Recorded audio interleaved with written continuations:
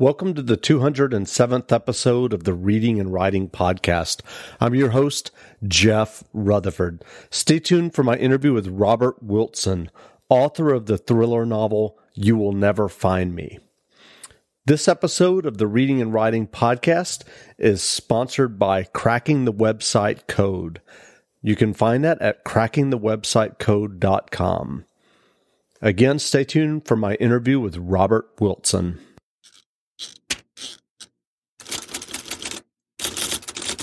Welcome back to the Reading and Writing Podcast. My guest today is Robert Wilson, author of the new thriller novel, You Will Never Find Me, which is the second book in the Charles Boxer series that began with the novel Capital Punishment. Wilson is a previous winner of the CWA Gold Dagger Award for his novel A Small Death in Lisbon, and his novel The Vanished Hands won the Gumshoe Award for Best European Crime Novel. Robert, welcome to the podcast. Great to be here. Thank you. Great. Well, can you read a couple of pages from your new novel, You Will Never Find Me? Sure, I'll be glad to. 3:30 p.m., Saturday the 17th March 2012. Mercy Dankwa's house, Streatham, London. Goodbye, room. Shitty little prison. The only thing missing are the bars on the windows. Been locked in here a few times over the years. She looked around the four bare walls for the last time. It had been quite an operation to gradually move out all her stuff and dump it. Every day after school, instead of going straight back to her grandmother Esme in Hampstead, she'd spent an hour erasing herself from her mother's Streatham home. As she checked the room, she pushed back the half-open wardrobe door to look at herself in the full-length mirror inside. Black quilted coat zipped up, red skirt, black wool tights, black biker boots. She sheathed the great swag of her dark ringlets with blonde highlights in both hands to see how she would look with it all cut off. Her light green eyes stood out from the caramel smoothness of her wide face. Feline. She didn't mind that. She let her hands fall and the hair sprang back over her shoulders. She shrugged, kicked the cupboard door closed. She unzipped her coat, took a letter out addressed to Mercy and Charles, which she tossed onto the bed. She hoisted the rucksack over her shoulder and picked up the last two packed bin liners, went downstairs, put them by the front door. She looked in on her mother, Detective Inspector Mercy Dankwa, as she liked to call her because she knew it both annoyed Mercy and hurt her. I'm off out for a bit, she said. I'll see you at the restaurant later. What's it called? Patog, said Mercy, looking up from the Guardian magazine. It's in Crawford Place. You've been there with us before. Best thing to do is walk up the Edgware Road from Marble Arch. Oh, yeah, through Little Beirut, she said, closing the door. See ya! She picked up the bin liners and walked out of her old life, flicking the front door behind her with her foot so that it slammed shut, rattling the letterbox flap. She caught a bus down to Streatham High Road, left the bin bags at the clothing bank and walked on to the police station, which was empty. The football was still on and the Great British Public evening's drinking hadn't got started. She went up to the overweight desk sergeant with his grey hair and tired eyes, a family man who wasn't with his family, but wanted to be. What can I do you for? He asked, smiling, hands clasped on the counter. My name's Amy Boxer and I'm leaving home, she said, not even giving that old joke so much as a nod. I see, said the sergeant. And how old? 18 in November, she said, and slapped her driving licence on the counter.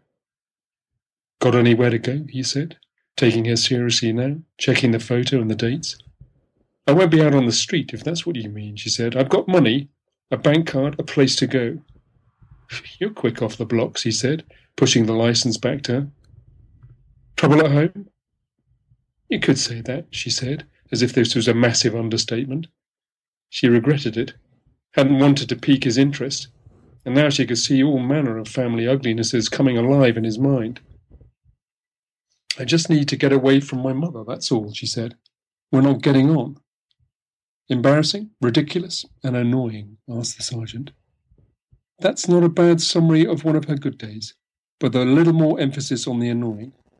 And Dad? He asked hopefully. He's not there. They separated a long time ago. Why not go and stay with him? This was not how it was supposed to play out. He was embroiling her.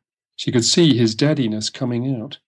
Cup of tea, take a seat. Next thing he'd be walking her back home, job done.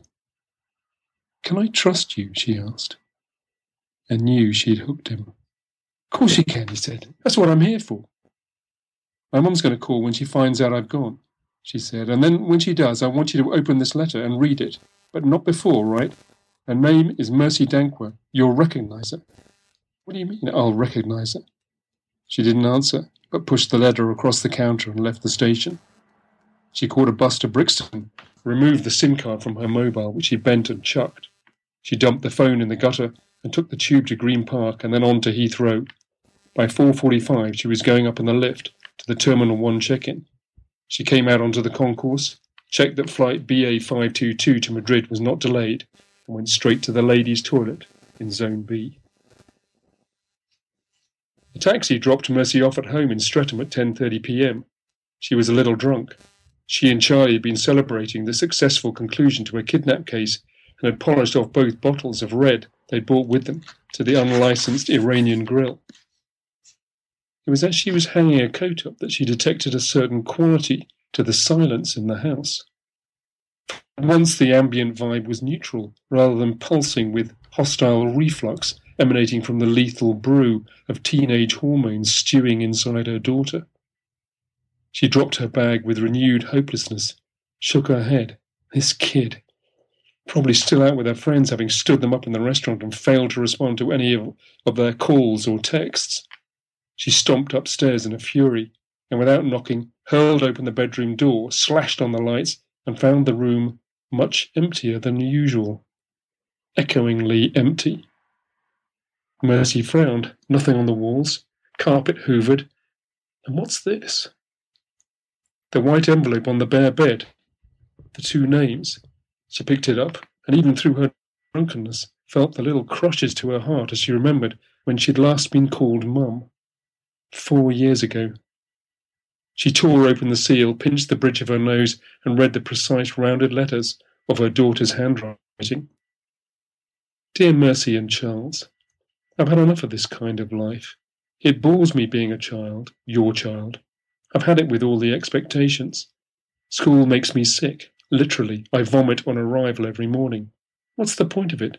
Do the work, pass the exams, go to uni, copy shit from the internet for 3 years, get a half-assed degree in window dressing, come out 60 grand down, fall into the abyss of unemployment. Fuck all that. I've made my decision. I want to live my life on my own terms, which means, because you're the way you are, I'm leaving home. I will not be in any danger, or at least no more than anybody else is. I will not be on the streets. I'm organised. I have money. I'm telling you all this because I don't want you to come looking for me. I don't need to be found. I want to be left alone, something you've been pretty good at most of my childhood, but not good enough. So don't go putting on your cop hats and wasting your time digging away, because you'll be doing the wrong thing by me. And what's more, you will never find me. Okay, great. Well, if someone listening hasn't heard about You Will Never Find Me yet, how would you describe your new novel? Well, it's a thriller. It's, as you probably gathered, this is a girl who's just left home. She's a difficult teenager. She's had a difficult past. She's already had a few incidents where she's run away from home, and she disappears off to Madrid. Fortunately, her parents are, because they're professionals, both professionals. One's a kidnap consultant, the other's a police officer in the kidnap unit. And they have tremendous sort of contacts, and they quite quickly find that she's through the border control peoples. They've found that she's left and gone to Madrid. So Charles Boxer goes off and tries to find her, and also because he's very good at what he does, he quite quickly finds out that she's been introduced to, or she's met a very ugly Colombian drug trafficker who calls himself El Osito. And he decides that he's going to track this guy Elosito down, which he very successfully does. And suddenly a body part appears. And this body part comes along with his daughter's passport, and he realizes the very, very real possibility that something terrible has happened. And so he mounts his revenge on Elosito, who he sees to be the main suspect. And this is where everything goes terribly wrong.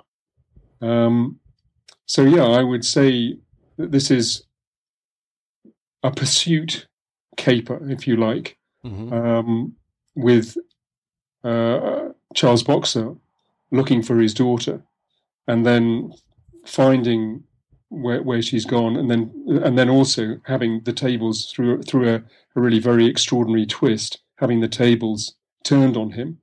So instead of being the hunter, he becomes the hunted. And meanwhile, back in London, we've got another story strand, which is that Mercy, who realizes that she's not going to be very helpful to Boxer, she doesn't speak Spanish, and really to operate in Spain, you've got to be able to speak Spanish. And so she doesn't go there with him to find her daughter. She stays back in London and decides to take on this job, which is looking for this young Russian boy who's seems to have been kidnapped, and quickly finds out that his father has been helping or has been looking to find out where his Russian friend, who's an old Secret Service buddy, has been poisoned in London, and he's trying to find where this poison has come from and hopefully finger the Russian state. And she quite quickly finds out how wonderful this boy is, this young boy, Sasha Bobkov. And she decides that it's going to be her mission to rescue this boy. This is the way in which she hopes she will balance the terrible thing that has happened to her daughter. So yes, it's a two-stranded book, and I think, yeah. Great. Well, do you remember the initial idea for the characters Charles Boxer and his wife Mercy Danquah? Well, I suppose it came about in a rather strange way. These characters, because well, first of all, I decided that I wanted to write about private security companies, and a lot of private security companies are based in London. This is the sort of the base of the private security industry. The only problem being is that most private security companies, their operations are not in London. They are outside, places like Iraq and Afghanistan, those sort of places. And I particularly wanted to set my story in London. I've been a Londoner for maybe a good 10 years of my life, where I actually lived there. Mm-hmm. Then I'd always been going back to London over the 20 years that I had been a writer. And then very recently I'd started, I'd bought a flat in London and I started living there again. So that was my main motivation, was to write a book about London. And then I looked at private security companies, realized that the only possible part of a private security company business that would work with a London setting was a kidnap. And then I also realized, talking to a guy who used to be the director of operations of a private security company specializing in kidnap, I quite quickly realized that one of the big problems was that you cannot operate as a freelance kidnap consultant in London. You have to inform the Metropolitan Police, and they have their own kidnap unit.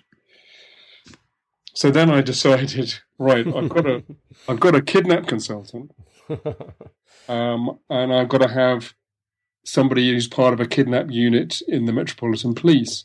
So there I thought, oh, I've got my two characters there. And then it was a decision about how I'm going to develop them as characters. That was much more complicated scenario. I mean, I've done quite a few characters who are what I would call morally ambivalent. But my intention with Charles Boxer was to really test the reader when it comes to.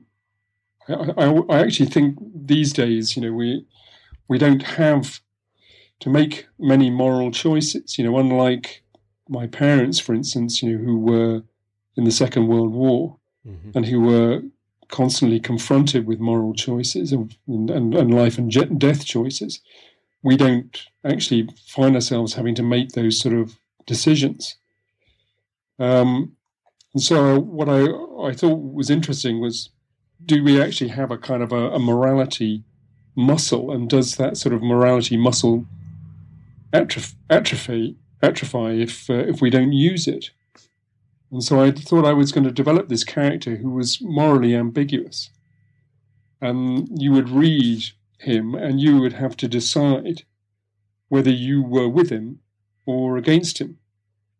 The thing about Charles Boxer is that he's not just a kidnap consultant. People hire him for a very specific reason, and that is because he offers an extra after-sales service. And that is that he will track down people who have been responsible for a kidnap and take them out. Now, there are some people who find that very difficult to deal with. They can see that he really wants to be where it matters. He really wants to save these hostages from their dire circumstances. But are they morally questionable enough to accept that this heroic type person is prepared to go off and kill people, even if those people are bad people? Are they prepared to accept him as juror and judge and executioner? So those were my reasons for developing Charles Boxer. Mercy Dankwa again came about over a series of musings, I suppose. I decided that the thing about Charles Boxer, one of the reasons why Charles Boxer is such a curious character, is that he's lost his father. His father was wanted for questioning in the murder of his wife's business partner, i.e. Boxer's mother. Boxer's mother's business partner was found murdered, and all they wanted to do was question Boxer's father, and he disappeared before they got to him, and he's never been heard of since. And Boxer was 7 years old at the time, and this was a very difficult thing for Charles Boxer to deal with. I mean, he had a very powerful relationship with his father. He loved him very intensely and felt that his father loved him very strongly back as well. So in later life, he decides he's going to go off and find him. And he makes various attempts. When he's 14, he cycles down to Spain. And then when he's 18, he runs away from school and gets across the Sahara Desert and finds himself in Ghana. He's been told that this is where people come to lose themselves. And so he goes to West Africa, ends up in Ghana, and he's pointed to this police this police officer's home in Kumasi. You might be able to help him, find Europeans who are working in that area. Goes up there and he doesn't find his father, but he finds Mercy. And Mercy is having a terrible time being the daughter of this police officer, who is a very difficult man. Between them, they plan their escape, and they run away together. And he brings her back to London, and she then goes into the police force, and after various sort of twists and turns, ends up in the kidnap unit. They split up, but then they come back together again long enough to get for Mercy to get pregnant. Then they split up again, but Mercy has Amy, and they're still friends, Charles and Mercy. They have this daughter together, and Charles Boxer has decided that he's giving up being a permanent member of staff with the biggest private security company in London to go freelance in order that he can spend a bit more time with his daughter. And he's immediately thrown into this particular scenario with Amy running off into the night. So yeah, that's the genesis of those two characters. Gotcha. Well, you've written 12 novels. What led you to writing your first novel? Had you always wanted to be a writer before then?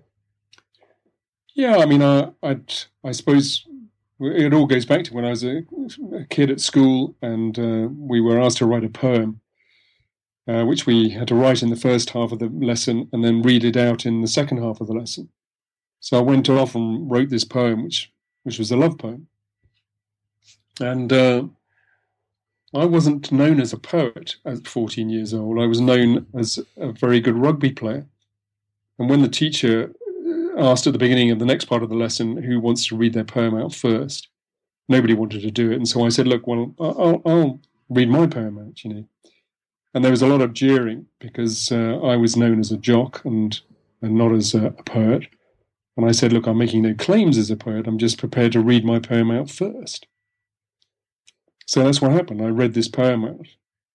And the jeering stopped with the first line, which I can't remember what it is, but they listened to that poem very, very carefully. It was the silence that got to me. They listened so carefully that you could really hear a pin drop. And the silence lasted for about a minute afterwards, until the teacher just looked at me and said, wow, where did that come from? And I suppose, when you have an experience like that when you're 14, you suddenly think, well, maybe I can do this, It took another 20 years before I got a novel published, And then it wasn't poetry, it was a crime novel. So were there rejections along the way in terms of your path to publication for that first novel? Well, I traveled a lot. You see, I always traveled. When I was at university, I went to the States. I did a Greyhound bus tour around the States, and then I drove when you could just still do it. I drove from London to Nepal through Iran and Afghanistan. And when I left university, I worked in Greece for a year. I'd always travel. When I got married to my wife, the first thing we did was go and travel around Africa for a year. We went through the desert and, crossed over through Zaire and into East Africa. So I was a well-traveled person, and I always assumed that I would write travel stories. And I'd started writing travel stories when, in fact, the market for travel books just completely fell apart. At the end of the 80s, early 90s. And I showed these stories that I was writing to a friend of mine who was an Australian screenwriter. And I said, what do you think of these? And he said, well, you're not going to sell these as travel stories, but if you develop these into a crime novel, now that could be interesting because you can write, and these have got tremendous atmosphere. I mean, all you've got to do is come up with a convincing character and some good crimes, and you're off. I said, well, look, the thing is, I haven't really read any crime novels for a long time. I mean, I used to read them when I was a kid, when I was 12, 13, 14, and then I went to university and I was reading English, and I kind of, I didn't read them anymore, And he said, well, okay, why don't you try, the classics, try Raymond Chandler and Dashiell Hammett, and then when you've read those guys, try Elmore Leonard. And so that's what I did. And I read those guys, and I thought, wow, yeah, I can do this. This is great. So that's why I got into it. Gotcha. So but I didn't actually have many. I didn't have any rejections. I wrote my first novel. It took me a while to get to it. I probably had 3 or 4 goes at trying to write a novel. But once I got that African atmosphere and got into my character, I wrote that book, sent it off. I found an agent, and within 6 months, I had a publisher. That's great. Well, what advice would you have for aspiring writers who may be listening who would one day like to sell their own novels or short stories? I think you might be lucky. You might be lucky and be an extraordinarily brilliant and original writer. But more probably than not, you won't be. And what I would suggest is that you find people that you really admire and try and find your voice through them. I mean, you've got to be careful. You don't want to end up writing pastiche, but you find a voice that you like. I mean, what Raymond Chandler, Dashiell Hammett, Elmore Leonard brought home to me was noir. I really loved that noir voice. And so I decided that's what I was going to write. I was going to develop my novels into, my African novels into noir books. And I probably started using quite a lot of, Chandler-esque similes, for instance, But then gradually, I found my voice through working. I mean, Raymond Chandler never wrote in Africa, so I was always going to be writing with about a different background. Mm-hmm. But he certainly helped me just focus. That's really what it helped. Great. Well, do you still read a lot today? And if you do, I wonder what books have you read recently that you would recommend?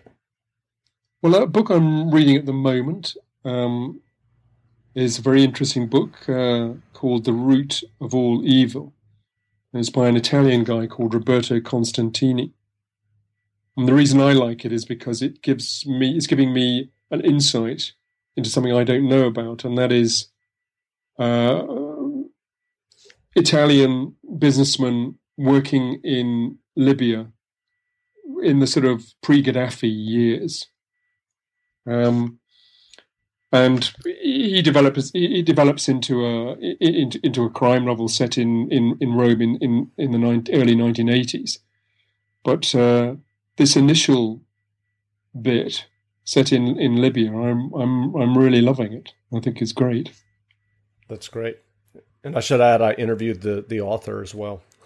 Oh, did you? I did. He's a good guy, isn't he? Yeah, he is. He was on my panel recently at Crime Fest in Bristol.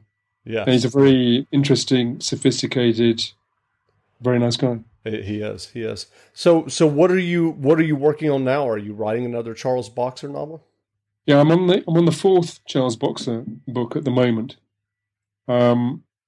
So you are on the 2nd one in the United States, and the 3rd one, which is called Stealing People, will be coming out next year.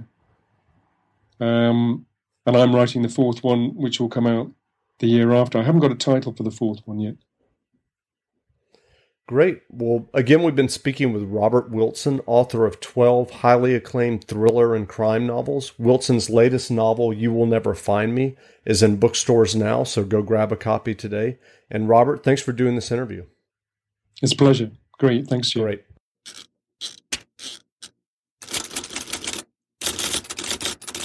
Hello, Discover here to explain our cash back match. Here's how it works. We give you cash back for using your Discover card on the things you were going to buy anyway. Then we match that cash back in your first year. And that's why we call it Cashback Match. Now to recap and say cashback one more time. We match all the cash back you've earned at the end of your first year automatically. Discover. Exceptionally common sense. Learn more at discover.com/match. Limitations apply. You know when you order a new video game, or a golf club, or a blender, and then it arrives at your door, you get a little thrill. Imagine how much more thrilling it is when you order a new car. With Nissan at home, you can shop for the perfect ride and order it without ever having to go anywhere. Sure beats a golf club or a blender. Buy a new car entirely online with Nissan at home. Delivered direct from dealer to driveway. Thrill starts here. Services may vary at participating dealers, subject to applicable law. See dealer for details.